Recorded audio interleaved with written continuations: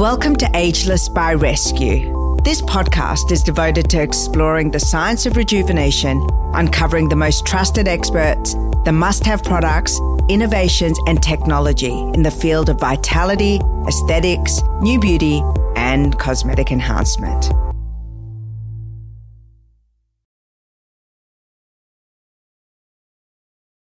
Well, I am so excited to introduce you to my sister from another mister, Matty Samai. Welcome to Ageless by Rescue podcast.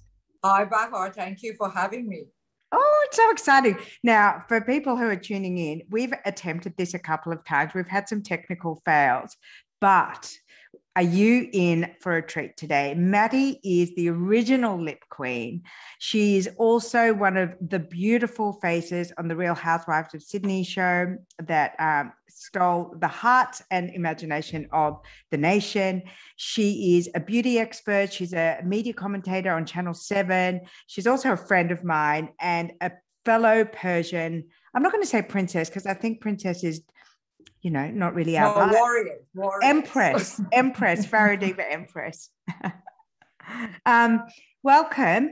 Let's talk about the first time that you became aware that beauty could be a profession and the icons of beauty that really informed your aesthetic style.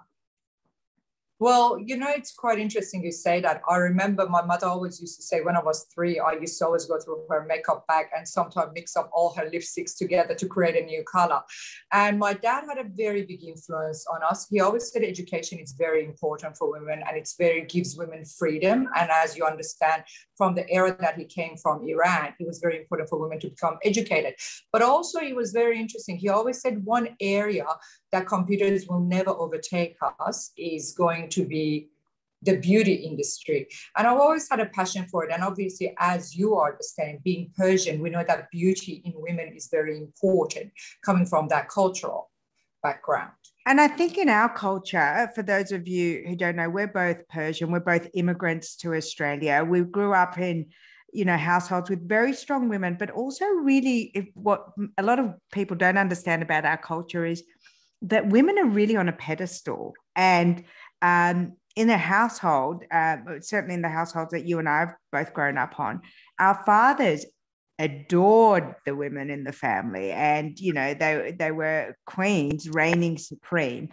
And part of our cultural aesthetic is grooming, not just DNA beauty, but how you present yourself. And, I remember, and we've had this discussion, but you don't leave the house without your hair done. You don't leave the house in a trackie. So talk to me about that in your background and what were some of those evocative moments that, have stayed with you forever and made you, the glamorous icon that you are. Oh, thank you. I think one of the biggest influences in beauty has always been my mom to me. She was a very beautiful woman by DNA and she was a beautiful woman in the heart. But she was one of those women that always looked after herself. She was actually one of the first women in Iran that they did a clinical trials on collagen, and she was one of the participants for that, which is the bovine collagen that lead us today to have the hyaluronic acids that we inject in the faces. And I remember I was 7 and I saw her, she was bandaged up, and I said, what happened to your nose? And she didn't want to tell me that she's had a nose job, which is a very common procedure in Iran. So I always looked at my mother as someone that looked after herself. She was very well groomed with her hair.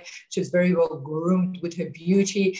And my auntie the same, she was one of the very pretty and very well-groomed women of Iran at the time. And I think being raised up in that environment, there is no shame for me today to absolutely be proud of the fact that I do take care of myself. And one of the most important things I think women have to understand is today we just want to be the best version of ourselves. So one of the things with cosmetic is we don't want to transform ourselves to someone else, but we want to keep ourselves going and obviously making ourselves the best version we can be. I totally agree with you. And one of the things that I love about you, and I think has been a big reason for your fan base, is that you are unapologetically yourself. And, you know, you own your body, you own your hair, you own your personality, you own your accent. And I think that that comes with wisdom. Was there ever any time as you were growing up in Australia, when you emigrated, that you felt really different and you wished you were a blonde, blue-eyed, you know, Aussie girl? Well, I don't think I ever wanted to transform myself to that extent. No, never. I think every human has got their own unique personalities and unique, you know, looks about them. And as Persians say, every flower is different, but they all have got different scent, but they're all beautiful in their own way. I never wanted to, but I think with every woman, I think we were raised in a time that being very super skinny was very important. But I'm very glad for today, especially being a mother of two daughters, that that image of being that skinny has gone, because that caused a lot of problem amongst a lot of women that are new growing up in our era, where it caused a lot of eating disorders, mental problems. But I think with today, people are being more realistic about their body shape. And I love the way that women own it, having curls, you know, it's beautiful. And people are not so weight obsessed like we used to be. We're actually becoming more fitness obsessed, which I think is a very good improvement and era in beauty. And to be honest, I think the Kardashians changed that for us. They've really brought the good image of, you know, you've got to be proud of having curves. You know, you've got to be proud of your own body. And I think I have had surgery on my body, don't get me wrong, but I like to maintain it as a feminine figure. Going back to what I touched on at the beginning of the episode with the Real Housewives series, yes. One of the things that I think that series taught the world is that this ideal of youth being the only time in your life where a woman is beautiful and desirable and sexy is wrong. And I absolutely agree. All over the world, every time the Real Housewives series aired, there were no 25-year-olds. It was always women who were ageless, and they were like living a very full life. They'd had a lot of experiences. Can you share with me your, you know, any kind of insights on working on that show and those conversations around being powerful, sexy, vital at any age? I think women are very much like a nice bottle of red wine. We just get better with age. And I think having that age focus is a very, it's not the right mentality, especially for today's world we're living. And I think one of the most amazing things about Housewives that I liked, all those women had cosmetic work and they owned it.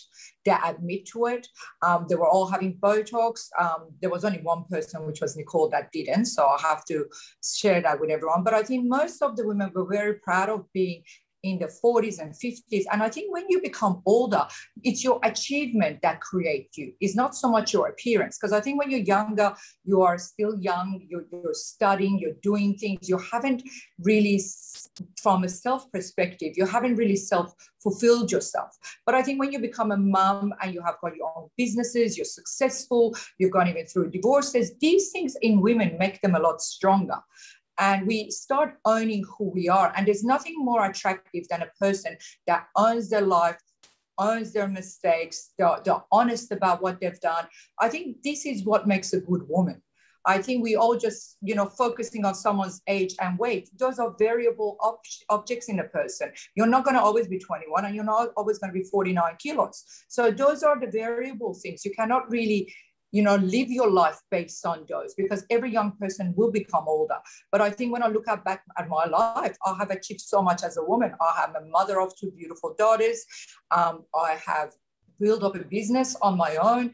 You know, I did the Housewives. I became a beauty expert on Channel 7. I have a job that I'm passionate about and I love it and I'm good at it. So these are more achievements in my life that I look back and I go, well, I've done it. So I think these are very important things as women we have to look at more than, you know, oh yeah, I'm young, because you're not going to be young forever. So you've got to think about during your youth, what are you doing to build up your future? But going back to Housewives, did you guys like share beauty secrets? Did you like, because you were the beauty expert in the group? We always do. And you know, that's what women do. Like, that's what women do. What did you learn from each other and what did you teach the others? Well, we taught each other a lot. I think one of the things is you learn when you do a reality show like that, you actually learn from one another a lot. You sometimes learn how you shouldn't be, and you sometimes learn how you can be. Because I think when 7 women spend so much time together, I mean, we traveled together. We were locked up together for like 7 days. But you learn a lot of good and bad characteristics, because it's very easy to stand out there and view other people. And especially about beauty, we all had different appearances, and we were all in our we were all in around our 40s, but we all had different skin types. So it was actually quite funny. I used to sit around with Victoria Reese, and back then she used to work a lot with wrinkle schmingle. And every time on a plane I looked at her, she had all these patches on her face. So when she wakes up, she doesn't wrinkle. And that was really funny to me. I love that and product. I think for me, put it on my chest. Oh, it's fantastic. And for me, it was more likely on the plane, make sure I clean my makeup, because we used to do a lot of stage makeup. So I used to tell the girls, make sure you always clean your makeup, use this cleanser, do this. So there were a lot of things we learned from each other. And at the same time, I think because in every woman, it's the first impression you get, you also learn some of the characteristics or looks that you just go, oh, this is a bit too much, or you got too much blush, or you got too much eyebrows. So those are the things. But a lot of time, you don't want to offend people either. So you've got to always be careful. I think with beauty, you've got to be very careful how you point out some of the mistakes people do.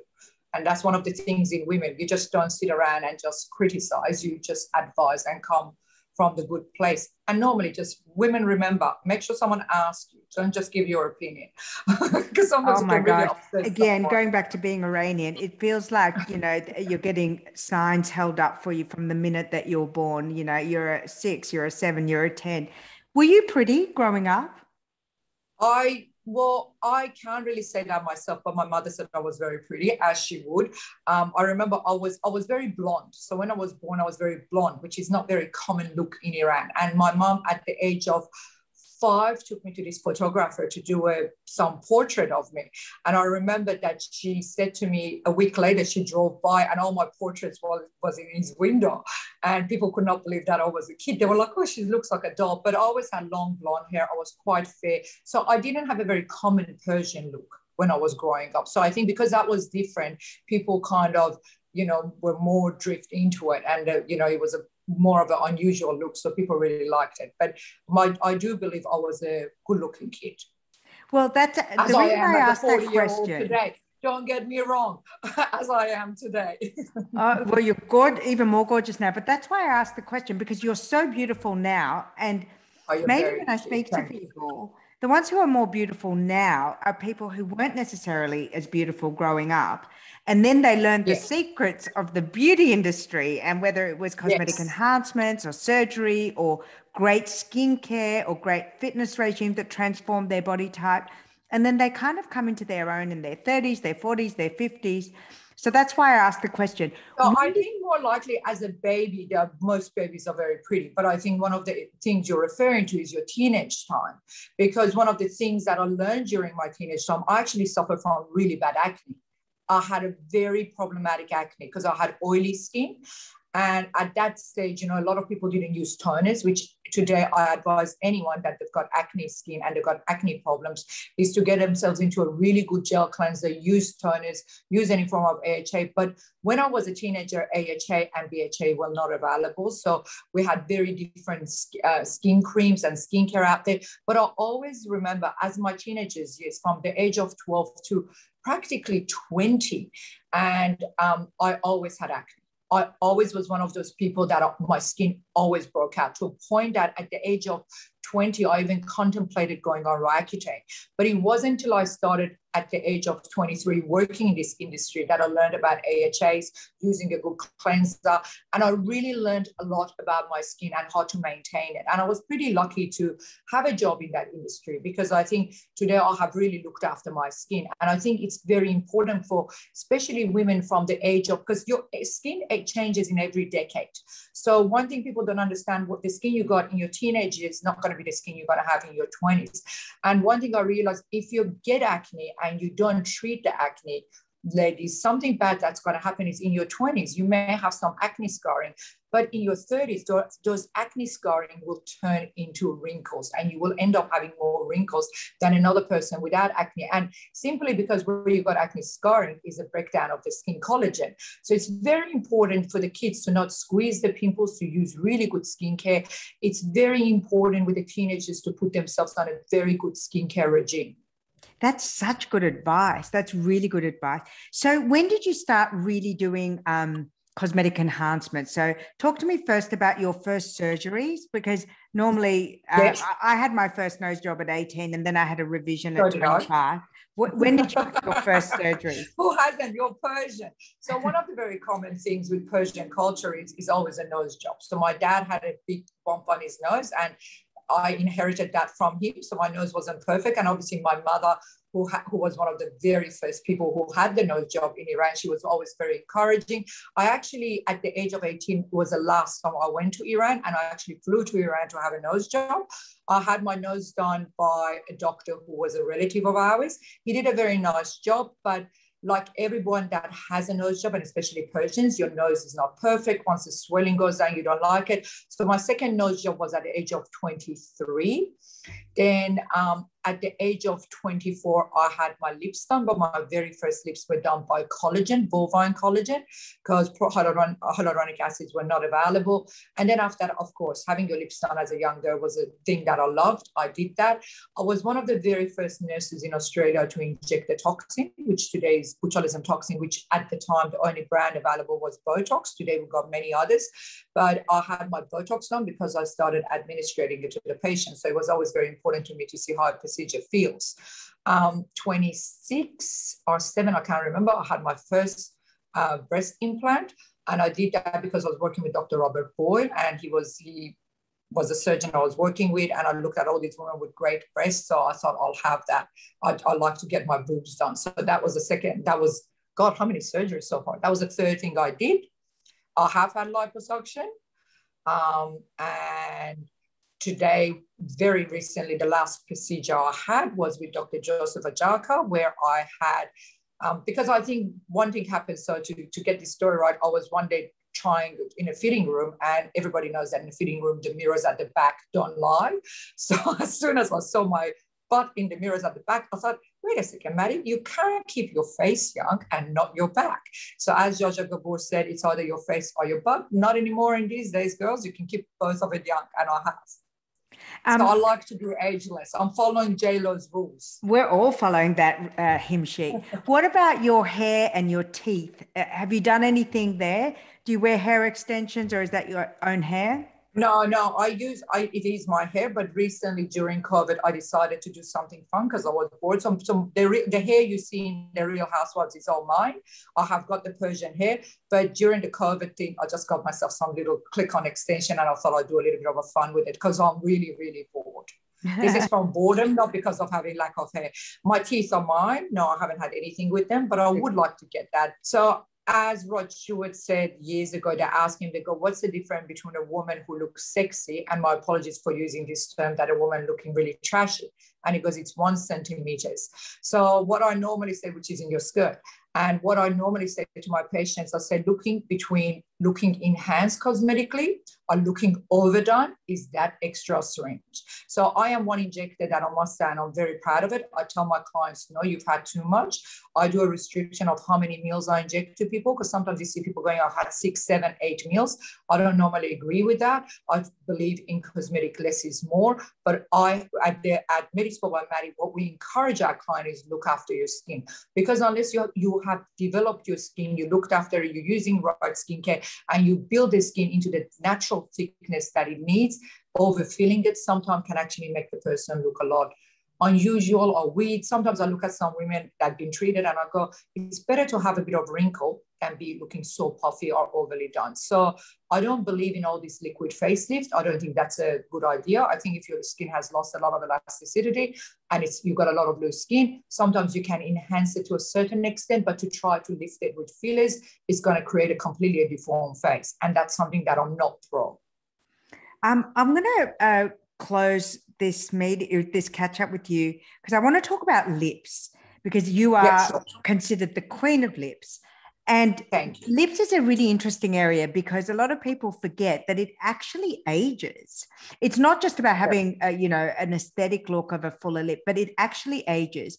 Can you just quickly take us through what happens to lips and why we should consider getting our lips done as part of our ageless look? I think one of the main things happens with the lips due to the process of speaking, eating, drinking. I mean, your lip is one mobile muscle on your face, if you think about it. And one of the things that people don't realize is what we refer to as smoker lines, or you want to call them normally smile lines. So around the lip, a lot happens. And also we have got fat pad at the corner of our mouth that actually drop. And as your skin sags, it drops on the areas. One thing that I've always advised people is don't overdo your lips. Go very subtle with it. And also with young girls, one thing that is really important, they never ever put a permanent product in your lip. Because what happens is when you have permanent products, you can only do 1 or 2 revision of it. And you can never use a semi-permanent, such as other products we use around the lip area. Because what happens is if you have got a permanent lip to make your lip really full, because you're thinking, I'm 20, I want to have my lips really big. But what happens is when you hit the age 30 and 40 and you start getting those smoker lines and you start getting oral commissions, which the drooping of the skin and sagging of the skin happens, we cannot use semi-permanent products in those areas.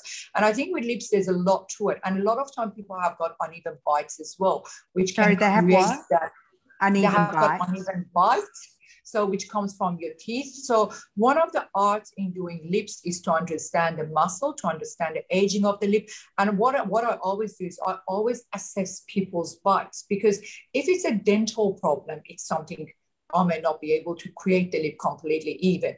Or if it's sometimes people have got overactive muscle on the right side to the left side of the face. So those are the things you really have to consider. You just don't inject lips. You're going to look at it. You're going to look at how a lip's going to age. And more importantly, you got to get people to speak to you when you do their lips, because a lip, you're not going to be sitting like this with a perfect lip the whole time. Your lip's going to move. And it's very important because normally also when we take photos ourselves as selfies, which women do today, we're all doing this.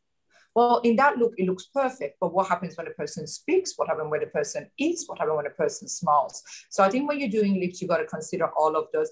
And also remember that 2 areas of the skin that with women you see aging is always under the eyes, which I'm a great believer of PRP, where we take the blood, spin it, inject it. And I think on the upper lip, you can also use PRP to thicken the skin, because the skin also thins out too.